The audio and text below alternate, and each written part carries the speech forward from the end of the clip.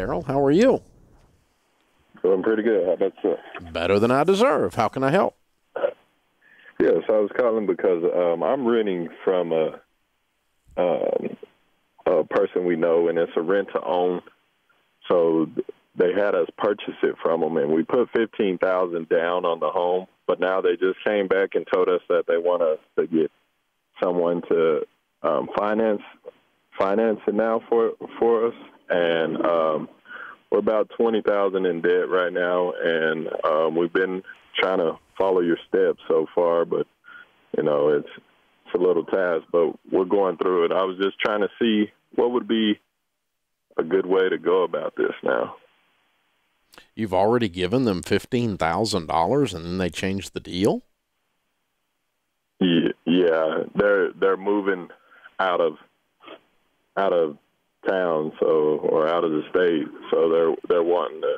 Do you not have a contract and have this in writing? Yes, we do. Okay. So does the contract say that at any time they can ask you to pay them off? I'm not too sure about that. It would be unusual. So is this just like a friendship thing and they're asking you to do this as a favor? I guess so. It kind of sort of seems like that, but it's through my wife. It's someone that she knows, so I'm not too sure. I don't really speak to them too much, but I do every now and then when it comes to this situation. And they were just saying that they're about to move out of town in a few months, and that if we can get the home financed, that way they don't have to hold the home through. Yeah. I don't know if you can or not is the problem, because you put a down payment on something that you didn't own, and it's going to be very, very difficult. So I would have to refer you just to get in touch with Churchill Mortgage and see if they can walk you through a process by which you can count that $15,000 that you gave up front for this. And so the house is not in your name, right? No, sir. But they have your $15,000, right? Yes. This is a really bad deal, Daryl. It's a really bad deal. You've gotten yourself into a pinch. I hope you don't end up losing this money. I think it's a really good idea to get the house into your name, which means you're going to have to get financing for it. It's not refinancing, but you'd have to get financing. And the problem is you've already put out your down payment. So what is the house worth? Right now we had a appraiser just come through someone that we were trying to finance it through, and they appraised the home right now at $135,000. Right. And what is your purchase price? $155,000. Well, why would you pay $155,000 for a house that's worth $135,000? Well, at the time it was more, but the oil, where we're at, it was big on the oil boom, so it was a lot, going for a lot more then, and now it has dropped. Okay.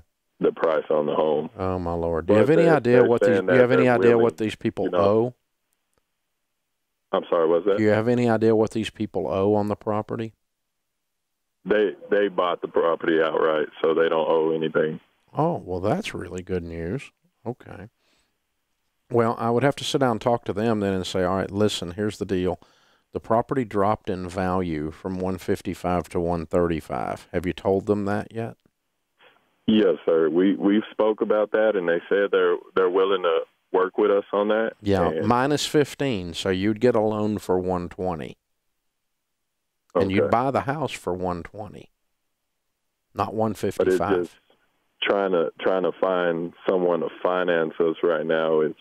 We don't really have much on our credit, but we were pretty bad on debt before. I was working in the oil field, and we made a lot of dumb mistakes, and we purchased a lot of stuff, but we did get back on our feet and start paying it all off, and now we got about $20,000 in debt, but most of that's medical. The only thing that's not is one that's $10,000 on a truck that I was upside down on. Okay. Now, when you tell me the house was rent-to-own, is the house in your name? No, sir. Okay. So you truly have not transferred the title yet? No, sir. Well, I don't know what I don't know what your contract says with them, and you probably need to have someone look at that and with these folks, because I don't think you're going to be able to get financing with what you're telling me. You might, and the best way I can tell you to fix that is call Churchill Mortgage and see if they can pull a miracle off here. But don't go borrow money at 15 or 20% interest to do this deal to help these people out who paid cash for a house. You'd be better off just to go rent something else, lose your $15,000. And let these people sell their house than you would to overpay for the house or get a horrible interest rate while you're broke and still in debt, right? Yes. I don't want you to have to move, but don't do this deal. It's already a stupid deal. It's already a bad deal. Very poorly structured. You're really deeply at risk here. And, you know, and I'm afraid for you that you're going to lose this money is what I'm afraid of. But because I'm afraid that your contract's probably poorly written as this deal is structured, and you're probably screwed. But, you know, find out what the contract says, talk to Churchill Mortgage and see if you can get it refinanced or get a financing deal on it at $120. But don't pay a dime more than $120 for this house.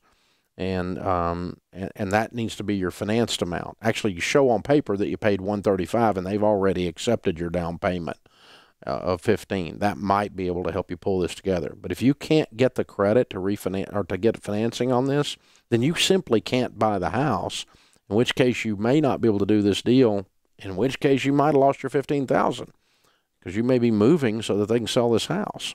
So this is very poorly done. I'm so sorry for you guys, but man, you made a mess here. Hey you guys, Rachel Cruz here. Hope you're enjoying the Dave Ramsey Show. And did you know that I have my very own YouTube channel? Yes, that's right. It's kind of better than the Dave Ramsey channel. Don't tell them I said that. I'm kidding. I'm kidding. So subscribe, and there's lots of videos about life and money. So while you're at it, if you want to check out a video, then you can check out how to do a monthly budget. It's one of the best videos out there.